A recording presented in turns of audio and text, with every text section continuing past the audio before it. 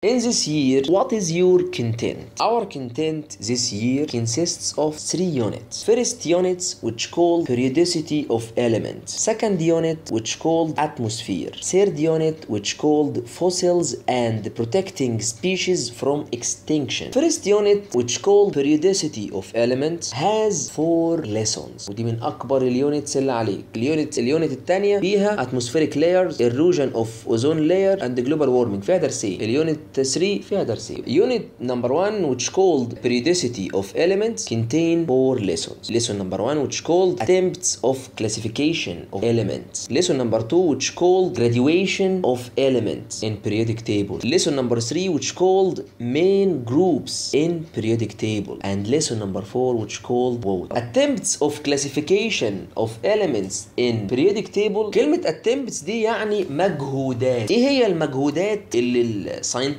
العلماء عملوها علشان يصنفوا ويرتبوا العناصر علشان حضرتك تقدر تقراها بوضوح وبنقاء؟ وده first lesson which called attempts of elements classification. مجهودات تصنيف العناصر. By increasing the number of elements in our life, scientists had to make classification to these elements. كان واجب على العلماء بعد انتشار العناصر وكثرتها في الحياة ان هم يصنفوها لينا ويجزئوها عشان احنا نعرف ندرسها. Pure elements at room temperature can be solids, liquids and gases. يعني ايه pure elements؟ العناصر النقية، يعني العناصر اللي انت عارفها اللي هي الجولد والكبر والالومنيوم والكروم والنيكل والزنك اللي انت عارفها دي. Pure elements at room temperature can be solids، ممكن تكون solids مواد صلبة فعلا، وقد تكون liquids مواد سائلة، وقد تكون gases مواد غازية. ماشي. Some elements are color، ممكن تكون ملونة، and other may be colorless، ممكن تكون غير ملونة. ايه الحيرة دي؟ طب انا هعرف منين دي ملونة ولا غير ملونة؟ هعرف منين دي solid ولا liquid ولا gases؟ هعرف منين دي colored ولا colorless؟ هو ده بقى ال attempts of element classification. هي دي المجهودات اللي العلماء عملوها علشان يسهلوا عليك القصص دي كلها. So elements vary widely in their properties، عندها تنوع كبير جدا بخصائصها وخواصها. And by increasing the number of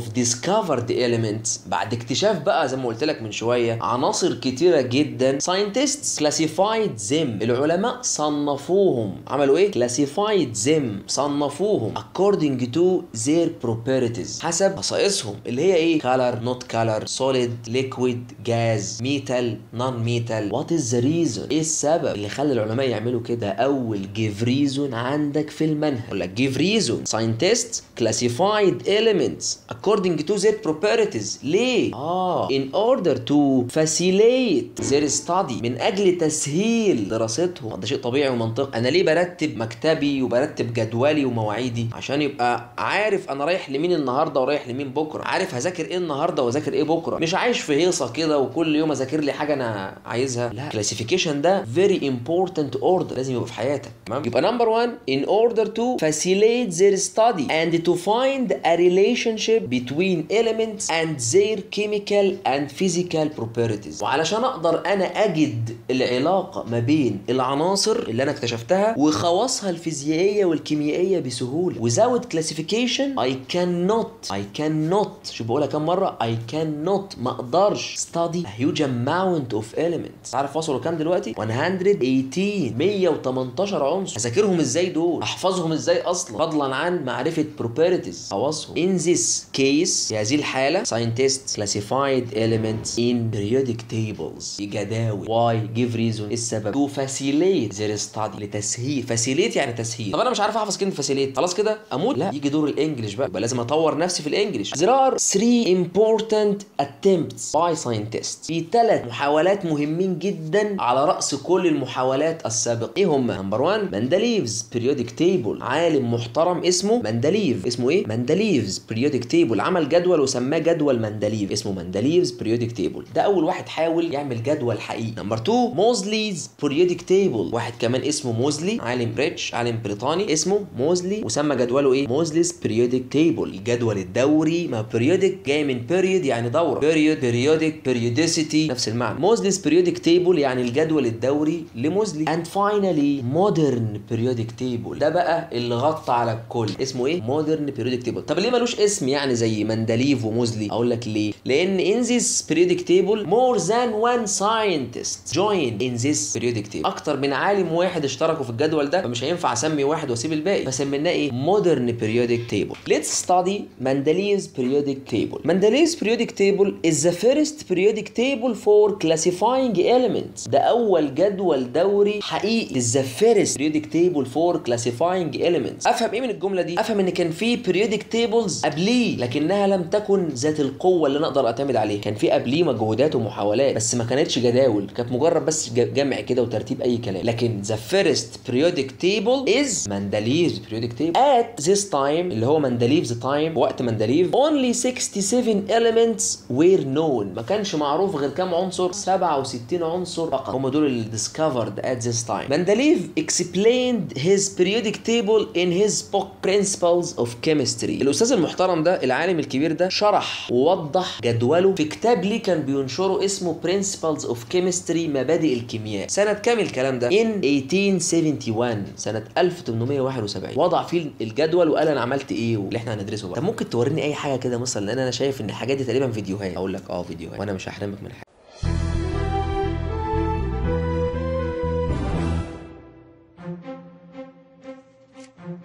In 1869, a Russian chemistry professor named Dmitry Mendeleev was writing a textbook for his students when he began to wonder how he could best explain to them the 63 elements that were known at the time.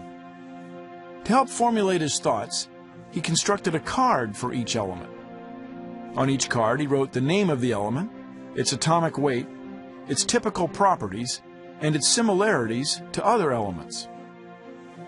He then laid the cards out like a game of solitaire and began arranging them over and over, searching for patterns. Then came the moment of discovery. Before him was something extraordinary. The elements fell into 7 vertical groupings. Each periodic grouping had members that resembled one another, both chemically and physically. Mendeleev had discovered the periodic table of the elements, a map showing how all the elements related to one another. A map so precise that Mendeleev believed he could also use it to predict the existence and properties of 3 elements no one had yet discovered. One would be like boron, he said, one like aluminum, and one like silicon. Eventually, the elements were discovered, and Mendeleev was proven right. Now let's study how Mendeleev classified elements. كيف صنف هذا الرجل العملاق العناصر في جدوله. خلي بالك scientific method، او السؤال يجي لك مباشر بقى، how Mendeleev classified elements. الاثنين واحد. يقول لك what is the scientific methods which Mendeleev classified elements by them. ايه هو الاساس العلمي او الطرق العلميه اللي مندليف اتبعها وهو بيصنف الجدول بتاعه. Number 1 he prepared 67 cards. Each card represent an element. Each one had a name, an atomic weight and other properties. يعني هو حضر جهز 67 بطاقة ورقة يعني زي ما انت شفت في الفيديو من شوية. Each card كل بطاقة represented an element، كل بطاقة بتمثل عنصر. ايوه طبعا مش هما 67. طب مكتوب ايه بقى جوه كل بطاقة؟ Each one had a name of element. كل واحدة شايلة اسم العنصر. لو عايز الدقة بقى في الكلام symbol of element، رمز العنصر. خدت بالك من في الفيديو كان في رموز مش في اسماء، SI NA GA، صح؟ دي مش اسماء، دي سيمبلز، رموز. طب ايه تاني غير الرموز شفتها؟ atomic weight of elements، والوزن الذري للعنصر. فاكر جريد 7 لما كنت اقول لك ان في atomic weight و atomic number، atomic weight and atomic number. any element has atomic weight and atomic number. He prepared 67 cards. Each card represented an element. Each one had a name or symbol, an atom, an atomic weight and other properties. Other properties like what? Like boiling point, like freezing point, hardness, melting point. دي البروبرتيز، شويه بروبرتيز كده كان بيكتبها مع الكارد في نفس الكارد كده. نمبر 2 he arranged elements of similar properties in vertical column which known after that by groups. باجي اسالك في الامتحان واقول لك in Mendeleev's periodic table vertical columns equal group، بس دي اتعرفت بعدين ان الفيرتيكال كولم العمود فيرتيكال كولم غيرناه بالمودرن وحطينا مكان فيرتيكال كولم جروب، سمينا الفيرتيكال كولم العمود الرأسي سميناه ايه؟ جروب. اختصارا شفت الناس بتدور على ايه؟ على الاختصار. he arranged هو رتب elements العناصر of similar properties المتشابهه بالخواص in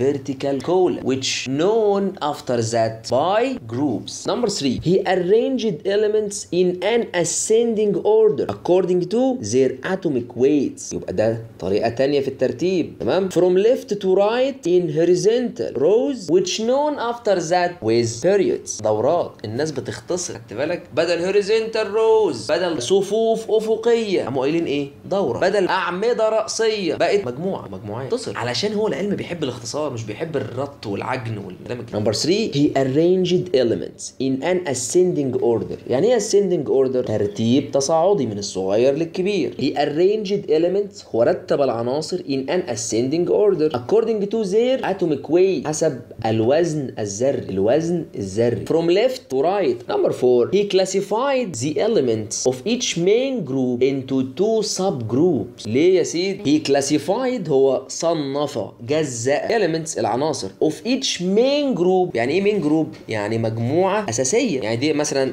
جروب نمبر 1 جروب نمبر 2. he classified elements of each main group. كل main group عملهم ايه؟ sub group، يعني قسمهم كده. ايه السبب؟ due to the difference between their properties. لقى ان العناصر اللي تحت بعضها فيهم اختلافات. طب السب جروب دي سماها ايه الاول؟ A and B. why Mendeleev classified elements of each main group into two subgroups A and B. the reason due to the difference between their properties لانهم مختلفين في الخواص. Number 5 he discovered that. اكتشف ايه بقى؟ اكتشف حاجتين بعد الشغل اللي هو عمله ده. Number 1 the atomic weight of elements increase on moving horizontally from left to right. ماشي، ما هو ده اصلا قاعدتك اللي انت حاططها. ماشي، اكتشف ايه؟ ان atomic weight ماله increase بيزيد by moving لما تتحرك from left to right and the properties of elements were repeated periodically by each new period. يعني ايه؟ يعني properties of elements خواص العناصر مالها repeated periodically تتكرر دوريا. امتى؟ by each new period مع بداية كل دورة جديدة. يعني each period ده في وجهة نظر مندليف each period have same properties and different when we start from new period. اهم حاجة تبقى عارف ان هو اكتشف ان الاتوميك ويت increase on moving horizontally from left to right وان البروبرتيز repeated periodically by each new period. مش new group new period. طيب he arranged the elements in several groups based on the properties of elements and their chemical reactions.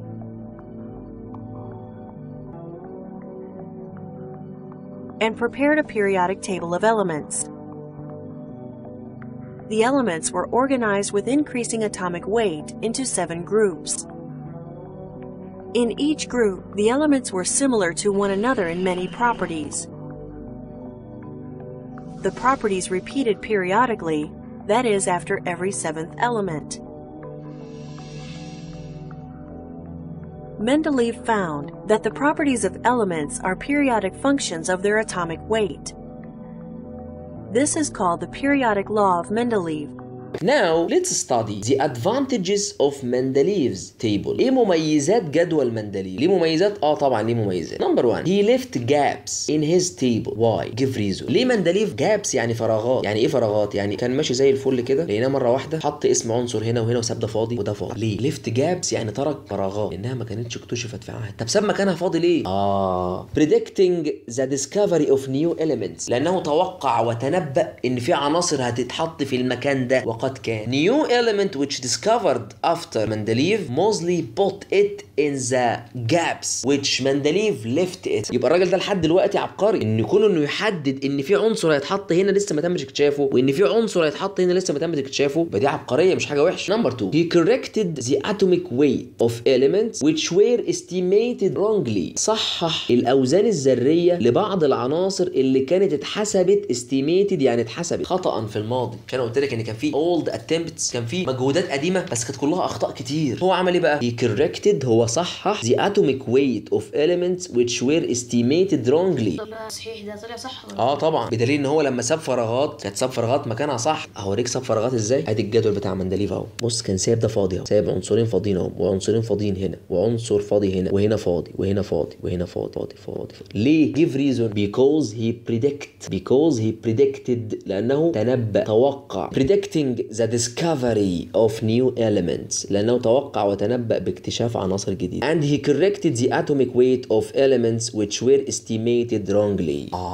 what is the disadvantages of Mendeleev's table؟ ايه العيوب والاخطاء اللي وقع فيها مندليف؟ وبها نختم. he makes a disorder in arrangement of elements، هو احدث خلل. disorder يعني خلل، يعني عدم دقة، يعني عدم استقرار في الجدول او في ترتيب العناصر في الجدول. يا راجل ده وصل بيه الحال ان عنصر مثلا هنا same properties with this group قام جايبه هنا، بوظ الدنيا. وهو لانه في النهايه رتب على اساس ايه؟ similar in properties only. نسي موضوع الايه؟ from left to right وان increasing in atomic weight والكلام ده نسيه خالص. مش احنا قلنا ان هو هنا ascending order according to atomic weight؟ نسي القصه دي، جاب عنصر من هنا حطه هنا، وعنصر من هنا حطه هنا، وبهدل الدنيا. لانه في النهايه لقى ان الموضوع كبر عليه وقال لك بس انا هرتبها طبقا similarity of properties، التشابه في الخواص ورايح دماغ. بوظ الدنيا. so he makes a disorder، احدث خلل in arrangement في الترتيب of elements. give reason why in order to put them in suitable groups to their properties، عشان يحطهم في المجموعات المناسبة لخواصهم. number 2 he had to put more than one element in one cell. ما هي دي كده اسمها سيل، خلية بتشيل كام عنصر؟ one element. لا he had to put more than one element in one cell. what is the reason؟ ايه السبب؟ نفس السبب برضه due to the similarity in their properties. دي كده سيل، خلية، بس هي كبيرة ليه؟ لأن حاطط فيها ادي 1 2 3 4 4 عناصر 1 سيل في خلية واحدة يا مفتري. why؟ due to the similarity in their properties، ومحدش ليه دعوة ومحدش يكلمه. هو خلاص الموضوع قلت لك كبر منه، لأن في النهاية مش هقدر أصنف العناصر بالترتيب اللي أنتوا عايزين، اللي أنا قلته في البداية. he makes a disorder in arrangement of elements. why؟ to put them in suitable groups to their properties. and he had to put more than one element in one cell. why؟ due to the similarity in their properties. لو خدت بالك في السيل اللي انا جايبها لك دي Fe كوبال نيكل كابر، كلهم ايه؟ ميتالز، وكلهم have same property ان هم ميتال، فقام حاططهم كلهم في خانه واحده. number 3 he had to deal with the isotopes of one element as different elements. why؟ due to the difference in their atomic weight. more explain to this point. he had to deal with يعني ايه deal with؟ يتعامل مع، وhad to يعني اضطر. he had to deal with اضطر الى التعامل مع isotopes اللي هي النظائر، تمام، of one element للعنصر الواحد as different elements على اساس انها عناصر مختلفه. why؟ ايه السبب؟ because they are different in atomic weight. هو قال لك بس يا عم استنى، هم هيدروجين، لكن ده هيدروجين atomic weight 1 atomic weight 2 atomic weight 3، يبقى ده عنصر وده عنصر وده عنصر. نقول له لا، عندك هو عنصر واحد اسمه هيدروجين، ودي اسمها isotopes. فيبدو والله اعلم ان المفهوم ده ما كانش عند مندليف. he had to deal with isotopes of one element as different elements. why؟ due to the difference in their atomic weight. كده نكون انتهينا. ارجو تسمع المقطع مره واثنين وثلاثه. اذا كان في حاجه مش واضحه قدامك ما تستناش واسالني فورا، ان شاء الله اجاوبك على طول، سواء تسالني هنا تحت الفيديو او تسالني على الجروب اللي هتلاقيه برضو موجود مع الديسكريبشن او الوصف بتاع الفيديو. كان معكم مستر محمد الصالح.